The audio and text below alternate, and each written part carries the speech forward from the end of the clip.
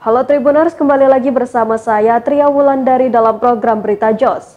Hingga hari ke-6 upaya pencarian terhadap anak sulung Gubernur Jawa Barat Ridwan Kamil Emmeril Kahn Mumtadz atau Eril belum membuahkan hasil. Dalam proses pencarian tampak Ridwan Kamil mendapat kunjungan dari Wali Kota Bern.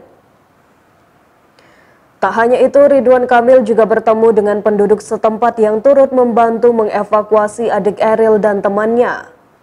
Dalam foto yang dibagikan laman resmi Kementerian Luar Negeri pada Selasa 31 Mei 2022, tampak Ridwan Kamil dan istrinya Atalia bertemu dengan Wali Kota Bern Oleh van Grenvenrit.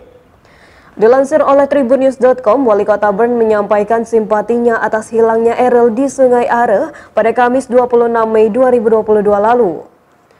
Tak hanya itu, dalam foto lainnya, pria yang akrab disapa Kang Emil ini juga tampak dipeluk oleh seorang pria tua. Emil pun terpaku ketika dipeluk oleh pria berambut putih itu.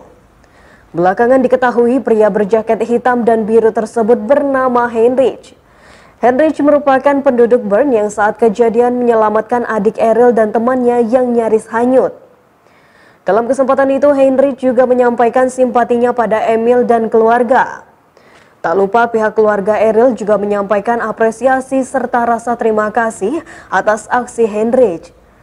Upaya pencarian terhadap Eril melibatkan unsur polisi, polisi maritim, dan pemadam kebakaran. Pihak kantor pemerintah Bern juga turut mendukung kegiatan tersebut. Menurut kakak kandung Ridwan Kamil, Erwin Maniruzaman, pihak keluarga sudah ikhlas terhadap apapun yang menjadi takdir Eril.